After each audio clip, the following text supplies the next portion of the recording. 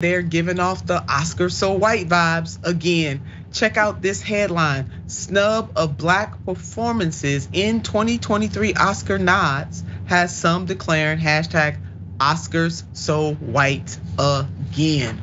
A number of critics and columnists were vocal in their critique of the nominations. I'm so glad that they were, especially the snubs of Danielle Deadwyler, who portrayed Mamie Till Mobley, the mother of Emmett Till, and Viola Davis for The Woman King. Here's what music critic Britt Julius had to say: twice as hard, half as far. The hashtag Oscars so white playing out like always for Danielle and Viola. Shameful. Now, Angela Bassett was nominated for Best Supporting Actress for her role in The Black Panther, and Brian Tree Henry was nominated for Supporting Actor for the film Causeway, making them the only two black acting nominees. Lord have mercy. But this is nothing new for the Academy, not nothing new at all. Since the first Academy Awards in 1929, this is the 83rd time Film Academy voters did not nominate a black actress for a lead performance. For black actors, it's the 74th lead performance snub. History repeating itself over and over and over and over and over and over again. Could this be systemic? Maybe.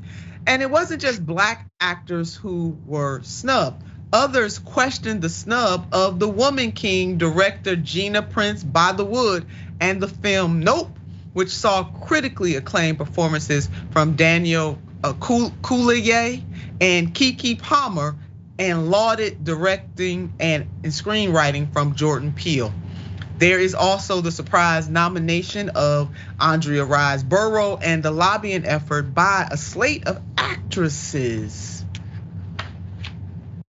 Let's put up this headline, and then David, I want to bring you in. Why stars like Jennifer Aniston, Sarah Paulson, and Charlize Theron are backing Andrea Riseborough in To Leslie.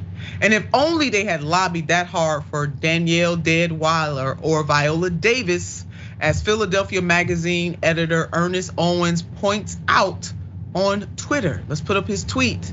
So let me get this right. Academy members lobbied hard to get a white actress nominated for a role in a film nobody has seen at the expense of two black actresses who've been critically acclaimed this entire season. White privilege at its finest. Yeah, this isn't right. Hashtag Oscars. Oh, I sigh deeply, David, on this. Yeah, I mean, the Riseborough thing is wild. They, she was, I guess, friends with and colleagues with a number of white actors and actresses, and they started this campaign, which now they're saying may have been not in line with the rules of the Academy around lobbying to get her the actress role. I will add that a number of Asian American actors and actresses did get honored this year. Everything Everywhere All at Once, which is maybe the odds-on favorite to win Best Picture, was honored with, I believe, 3 acting nominations, and as well as Hong Chow, who was in The Whale. So the Academy, the voters who actually pick the Oscars, has gotten much more diverse from base relative to previous years, and that has helped to a certain degree. But it's obviously a long road. Yeah, very long road. I'm happy for those other actors and actresses. Cannot though sub in for not nominating black actors and actresses nor directors. And they also chose Avatar: Way of the Water for Best Picture, despite the fact that the film has a white savior complex with a whitewashed cast. Let's put that up. I gotta confess to y'all, I just went to go see the daggone thing in 3D. I tell you, I did. You're part of the problem, Nina. I am part of the problem. Yes, I am. I didn't go on opening weekend. I mean, the movie has been out there for a long time, but yeah, I did. I must confess that. So let's put up this tweet. We live in a world and work in industries that are so aggressively committed to upholding whiteness and perpetuating an unbiased misogyny toward black women. You better go ahead and say that She put it on out there. And yet, I am forever in gratitude for the greatest lesson of my life. Regardless of any challenge or obstacles, I will always have the power to cultivate my own joy. And it is this joy that will continue to be one of my greatest forms of resistance.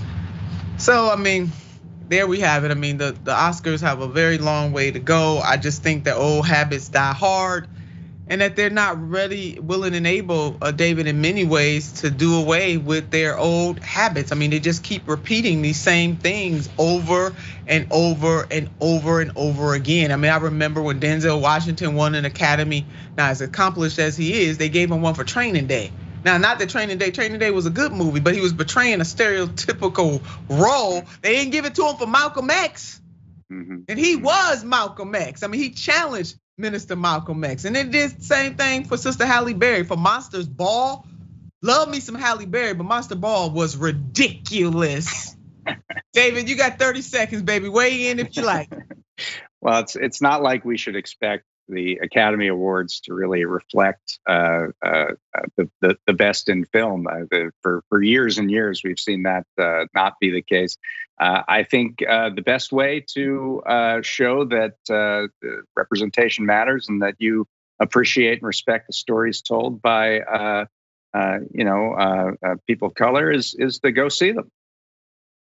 Yeah, definitely go the weekend that the movies are out. You have got to do that. My God, the Woman King. I mean, I was there. I mean, the day I was there because I wanted to give that nod to the one and only Viola Davis. And can I give another confession? I mean, I watched that movie, or at least try to look at portions of that movie almost 4 or 5 times a week. I'm so in love with that movie, what Viola Davis was able to do and what her supporting cast and also our amazing director, Gina, she did that thing.